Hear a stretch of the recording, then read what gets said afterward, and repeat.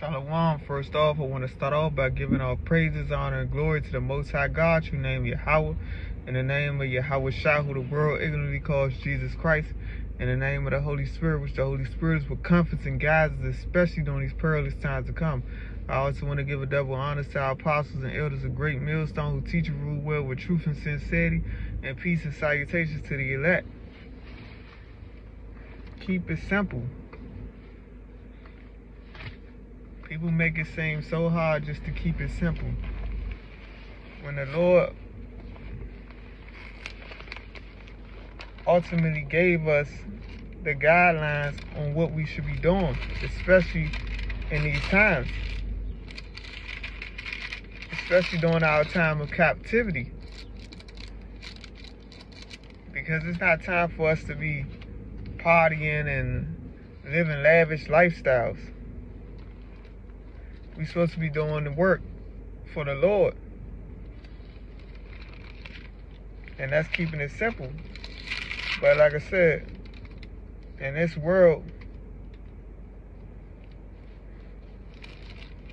a lot of people want to do too much.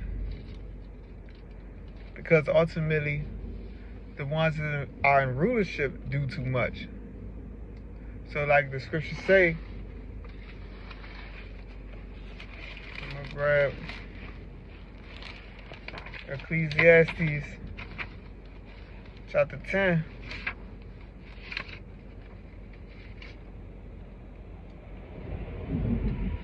And verse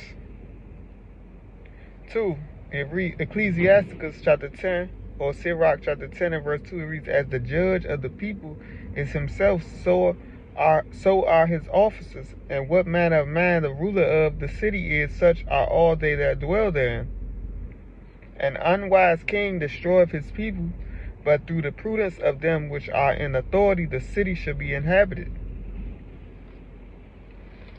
And we understand in this truth that our people are destroyed for lack of knowledge. And it's more than ever, because like the scriptures say, an unwise king will destroy his people. And that unwise king is who's in rulership. Job 9 and 24. The earth was given into the hands of the wicked. And that's the so-called white man, who forefathers Esau Edom. He is an unwise king. So, majority of our people are going to be unwise and follow after their ways. That's why it's good that the Lord has left a remnant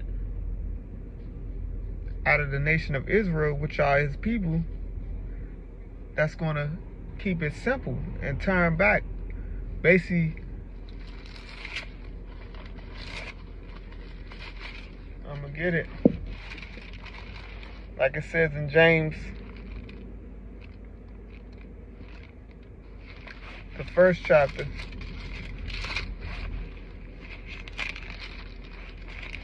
They're going to keep it simple. James 1 and 21, it reads, wherefore lay apart all filthiness and superfluity of naughtiness. Basically the extra things, the things that's not pertaining to keeping it simple and keeping our eyes single on the reward at hand, which is the kingdom of heaven. And receive with meekness the engrafted word, which is able to save your souls. Ultimately, the words that we preach, starting from our elders and apostles of Great Millstone on down to the men that teach the same doctrine, the doctrine of Yahweh Shah, the 100% truth for salvation.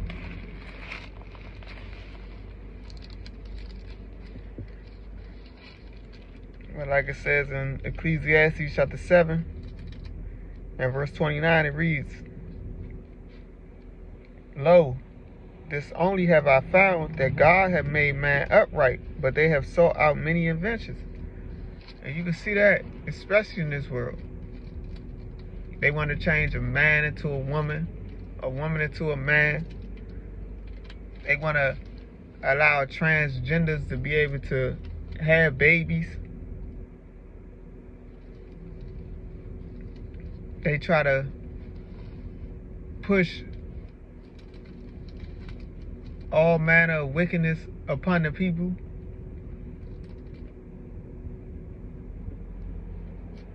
causing all types of chaos. And that's why the Lord is going to destroy this place.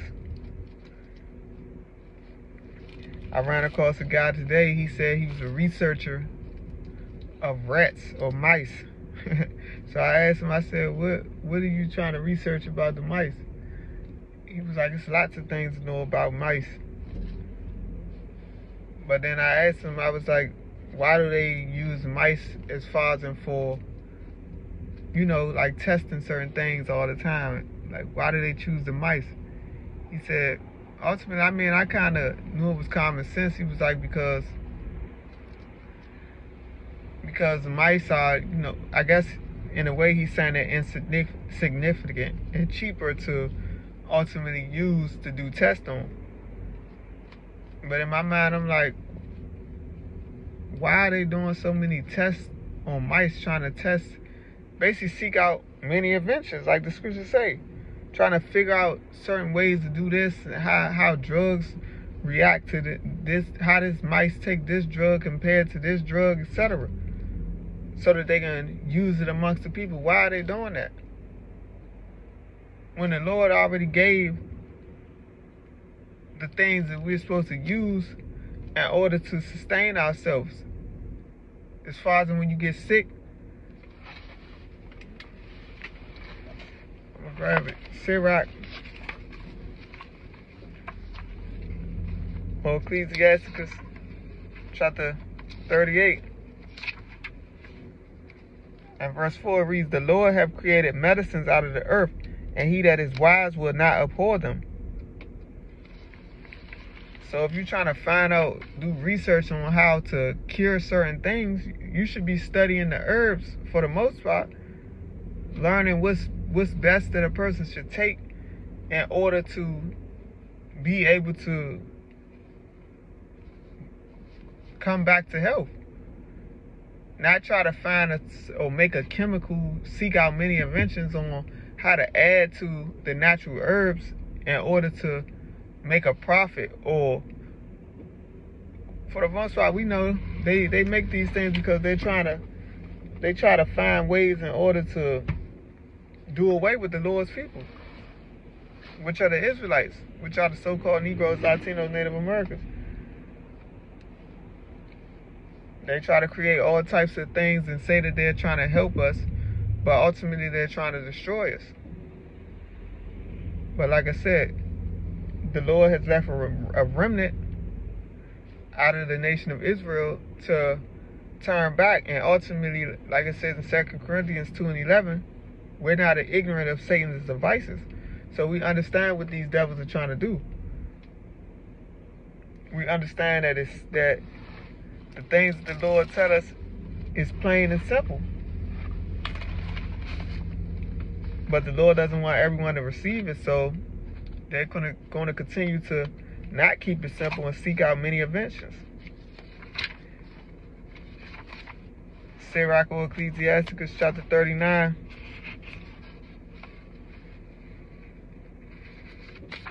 And verse 24, it reads, as his ways are plain unto the holy, so are they stumbling blocks unto the wicked. For the good are good things created from the beginning, so evil things for the sinners. So the only ones that's going to be ignorant to these devices of Satan, which we know Satan, the ones on the bed of Satan is the flesh, is the so-called white man. And that even includes amongst this truth, the ones in Israel that know that they're Israelites. The ones that's supposed to be feeding the Lord's flock. Some of these camps, you know, that's teaching false doctrines, especially some of the major camps like IUIC, Sakari.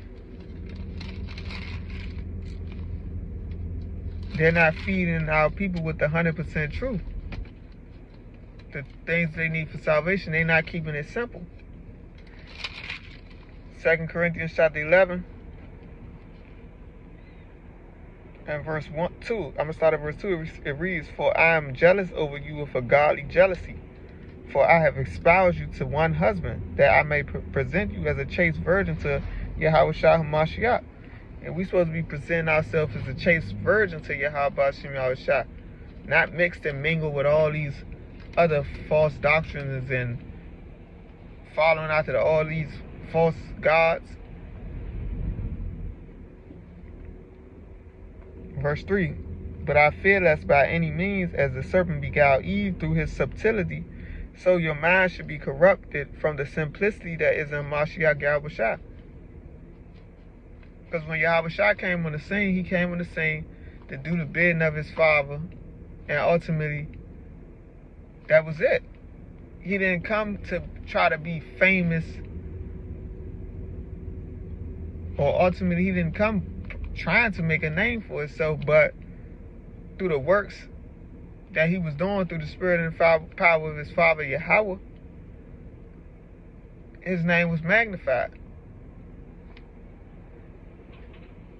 And us keeping it simple in these times, preaching this word in simplicity, in truth and sincerity of Yahweh Shem Yahushua,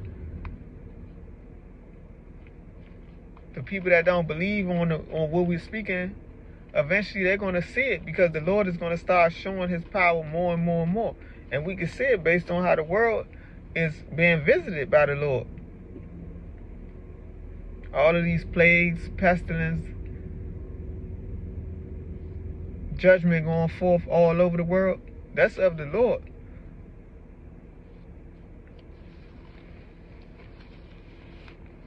Just like we tell our people that the Lord's clearly stated that we're not supposed to follow after the ways of the heathen, but they continue to do so because ultimately they don't want to keep it simple. They want to add more to what the Lord has already given to us. And the scriptures already tell us that the Lord has gave us laws, and his laws, statutes, and commandments are not grievous. Only us in this truth that truly believe on the Lord Yahweh Shem Yahushua are going to wholeheartedly believe that.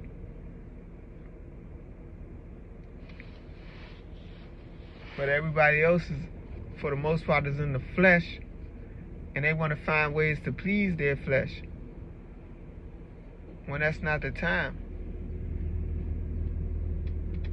Because if they can't have discipline right now, before all hell breaks loose, what's going to happen when these devils push and basically make mandatory the mark of the beast, the RFID microchip?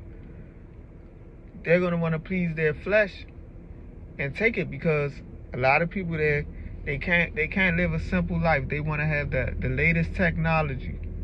So when they say you can do certain things with it, of course, that's going to trigger some people to buy it. And the thing that's going to really get a lot of people is when they say you can't buy or sell unless you have it. A lot of people aren't going to keep it simple and have the faith that Yahweh Shem Yahushua will be able to deliver you no matter what the situation is. So they're going to want to add extra and do a little bit more extra, not knowing that all we need is Yahweh Shem Yahushua to sustain us. And they're going to mess around and take it and ultimately be destroyed, because it's going to lead to their destruction, as the scriptures say. In Revelation, the 14th chapter, starting in the 9th verse, they're going to receive the wrath of the Lord that's poured out without mixture. But like I said, the point of this lesson is that we got to keep it simple. We're not here to live this glorious, lavish lifestyle. Scriptures say, "Arise and depart, for this is not our rest." We're supposed to be ultimately praying that the Lord allow us to receive our daily bread to get to the day, through the day, while perilous times are coming. And while those perilous times are coming, that the Lord have us covered, because we understand that ultimately only the elect out of the nation of Israel, which consists, is the 1/3, which consists of a portion of the so-called Negroes, Latinos, Native Americans, and the Israelite foreigners that may look like heathen, but are not heathen, because their father seed line traces back to one of the 12 progenitors of the 12 tribes of Israel. That's written in my bio. Those are the only ones that's going to be covered by the blood of the Lamb when all hell breaks loose. And the ones that's going to have the spirit to strive for the truth unto death. But through the spirit, that's all I got. Shalom.